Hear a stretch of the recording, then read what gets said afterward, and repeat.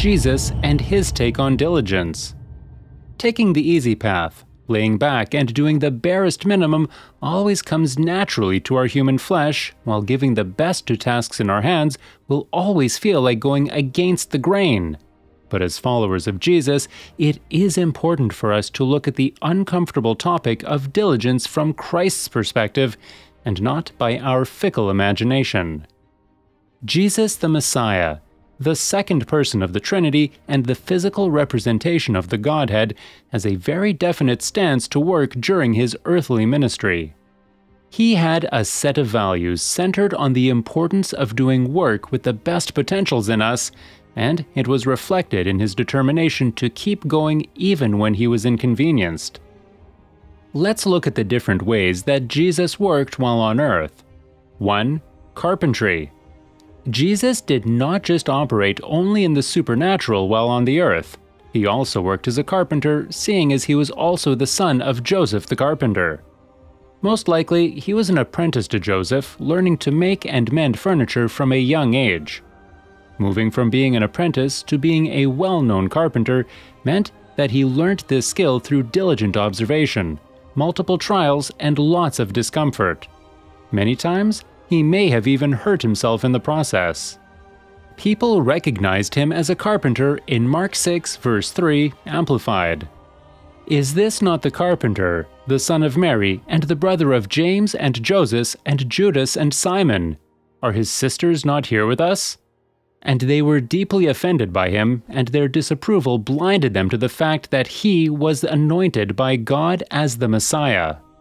He definitely became familiar with diligence by his investment of time, effort, and patience into the career of carpentry. 2. Ministry. Ministry is usually very demanding and time-consuming. Therefore, it is a perfect place to understand the demands that diligence places on us. It is in this place of ministry that Jesus spent months on end, teaching, listening, and caring. It involves a lot of investment of time, energy, resources, prayers, fasting, word study, patience, and counseling sessions. This ultimately takes its toll on anyone, but Jesus showed us that even with the work of the Master, there can't be half measures or half-baked ideas. We have to be willing to give in our best to see great results. Ministry work is generally considered spiritual work that centers on the advancement of the kingdom of God on the earth. But the fact that it is spiritual work doesn't make it less tedious in comparison to other kinds of works. So, regardless of the field of work that we belong to, every aspect of our being, spirit, soul, and body, must be involved. Jesus started out at quite a young age of 12. He was already listening and asking questions from teachers in the temple.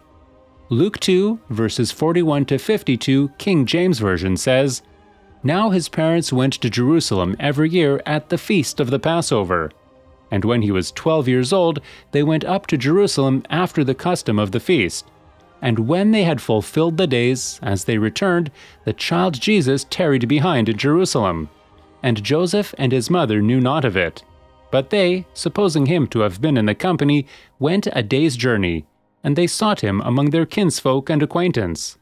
And when they found him not, they turned back again to Jerusalem, seeking him. And it came to pass that after 3 days they found him in the temple, sitting in the midst of the doctors, both hearing them and asking them questions. And all that heard him were astonished at his understanding and answers. And when they saw him, they were amazed. And his mother said unto him, Son, why hast thou thus dealt with us? Behold, thy father and I have sought thee sorrowing. And he said unto them, How is it that ye sought me? Wist ye not that I must be about my father's business? And they understood not the saying which he spake unto them. And he went down with them and came to Nazareth, and was subject unto them. But his mother kept all these sayings in her heart. And Jesus increased in wisdom and stature, and in favor with God and man. All of these activities, even as a child, prepared him for the task that was ahead of him, and shows us clearly that if we must live like Jesus, then we must live a life that embraces diligent giving our all to the task at hand. As Jesus became more committed to diligence, he simultaneously increased in wisdom. And wisdom will always be needed to fulfill our assignment on the earth. See what the Bible says about wisdom in Proverbs 4, verses 5 to 9 Amplified. Get skillful and godly wisdom. Acquire understanding. Actively seek spiritual discernment, mature comprehension, and logical interpretation. Do not forget nor turn away from the words of my mouth. Do not turn away from her, wisdom, and she will guard and protect you. Love her, and she will watch over you. The beginning of wisdom is, get skillful and godly wisdom. It is preeminent. And with all your acquiring, get understanding. Actively seek spiritual discernment, mature comprehension, and logical interpretation. Prize wisdom and exalt her, and she will exalt you. She will honor you if you embrace her. She will place on your head a garland of grace. She will present you with a crown of beauty and glory. Then, by the age of 30, he went full-time into God's plan and purpose for his life, which is the work of expanding the kingdom on the earth. This is captured in Luke 3, verse 23 Amplified. When he began his ministry, Jesus himself was about 30 years of age, being, as was supposed, the son of Joseph, the son by marriage of Eli.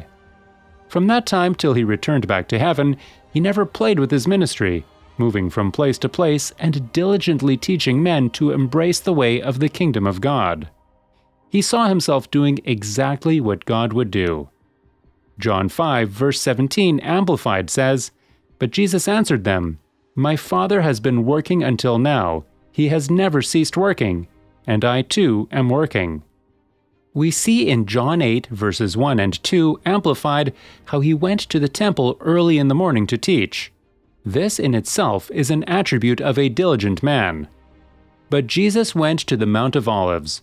Early in the morning he came back into the temple court, and all the people were coming to him. He sat down and began teaching them. Matthew 4, verses 23 to 25 Amplified also tells us that he went throughout Galilee teaching and healing. It says, "And he went throughout all Galilee, teaching in their synagogues and preaching the good news gospel of the kingdom, and healing every kind of disease and every kind of sickness among the people, demonstrating and revealing that he was indeed the promised Messiah." So the news about him spread throughout all Syria, and they brought to him all who were sick, those suffering with various diseases and pains, those under the power of demons, and epileptics, paralytics, and he healed them. Large crowds followed him from Galilee and the Decapolis and Jerusalem and Judea and the other side of the Jordan. He constantly had to respond to different distress calls and emergencies, yet he never gave up on his work or lived as if his ministry was an unnecessary burden. He prayed for the sick, healed them, delivering the oppressed, and even raised the dead with passion, zeal, and zest that only a diligent person could offer. Matthew 9, verses 18 to 38 Amplified says, "While he was saying these things to them, a ruler or synagogue official entered the house and kneeled down and worshipped him, saying, 'My daughter has just now died, but come and lay your hand on her and she will live.' Jesus got up and began to accompany the ruler with his disciples. Then a woman who had suffered from a hemorrhage for 12 years came up behind him and touched the tassel fringe of his outer robe, for she had been saying to herself, 'If I only touch his outer robe, I will be healed.' But Jesus, turning and seeing her, said, 'Take courage, daughter. Your personal trust and confident faith in me has made you well.' And at once the woman was completely healed.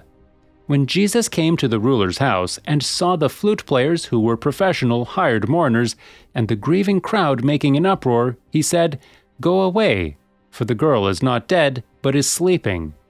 And they laughed and jeered at him. But when the crowd had been sent outside, Jesus went in and took her by the hand, and the girl got up.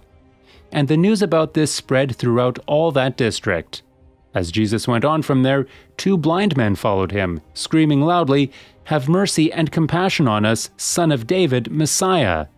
When he went into the house, the blind men came up to him, and Jesus said to them, Do you believe with a deep, abiding trust that I am able to do this?"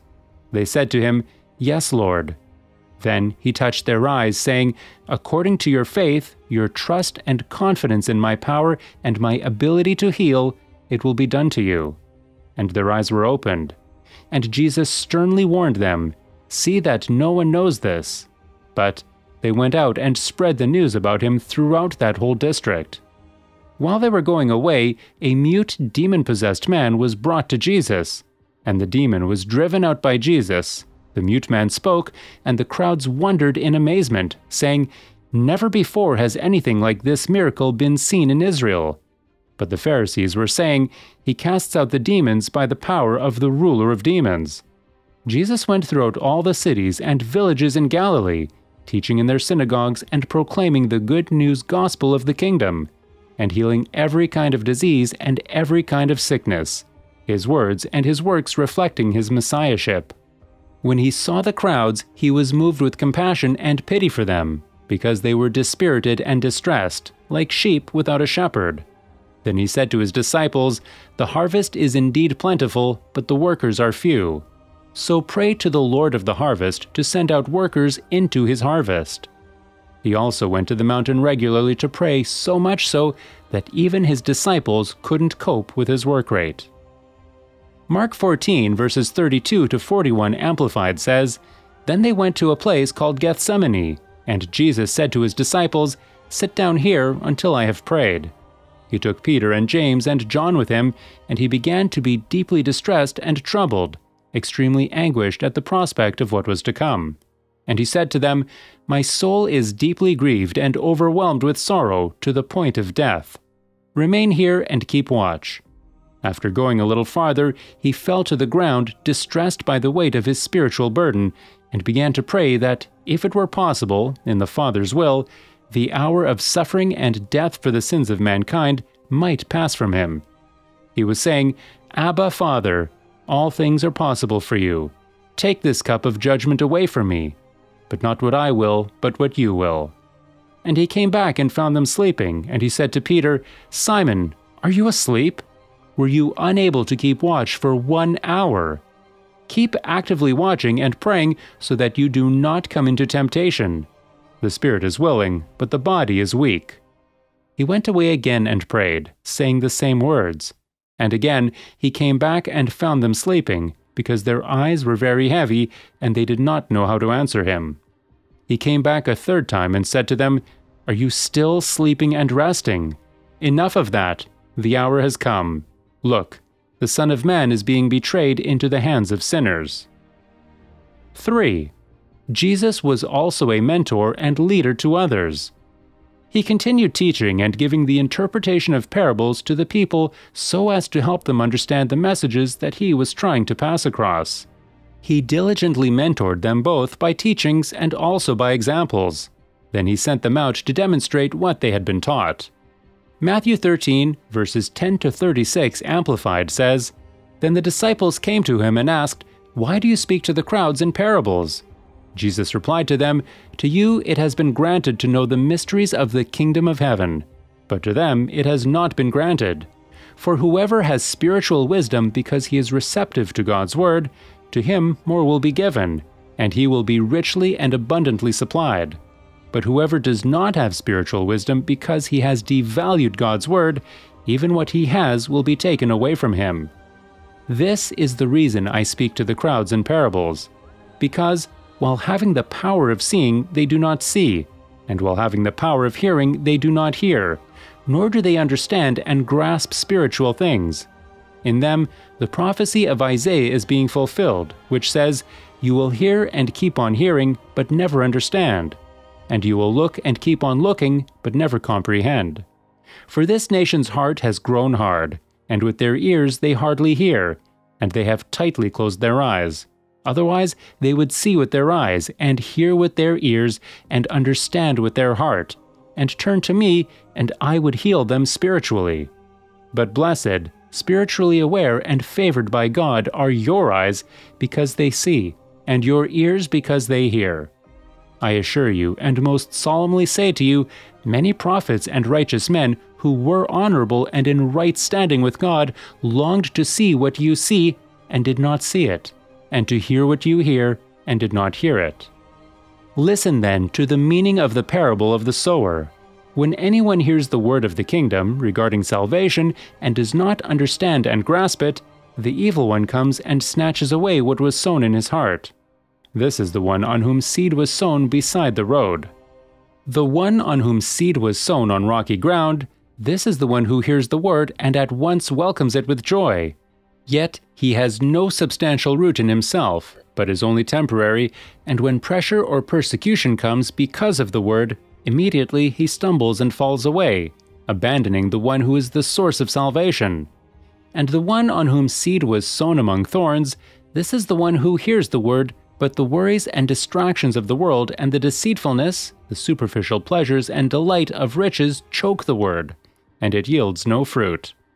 And the one on whom seed was sown on the good soil, this is the one who hears the word and understands and grasps it. He indeed bears fruit and yields, some 100 times as much as was sown, some 60 times as much, and some 30. Jesus gave them another parable to consider, saying, "The kingdom of heaven is like a man who sowed good seed in his field. But while his men were sleeping, his enemy came and sowed weeds resembling wheat among the wheat, and went away. So when the plant sprouted and formed grain, the weeds appeared also. The servants of the owner came to him and said, 'Sir, did you not sow good seed in your field? Then how does it have weeds in it?' He replied to them, 'An enemy has done this.' The servants asked him, 'Then do you want us to go and pull them out?' But he said, 'No, because as you pull out the weeds, you may uproot the wheat with them. Let them grow together until the harvest, and at harvest time I will tell the reapers, first gather the weeds and tie them in bundles to be burned, but gather the wheat into my barn.' He then gave them another parable to consider, saying, 'The kingdom of heaven is like a mustard seed, which a man took and sowed in his field, and of all the seeds planted in the region, it is the smallest. But when it has grown, it is the largest of the garden herbs and becomes a tree, so that the birds of the air find shelter in its branches.' He told them another parable. 'The kingdom of heaven is like leaven, which a woman took and worked into 3 measures of flour until all of it was leavened.'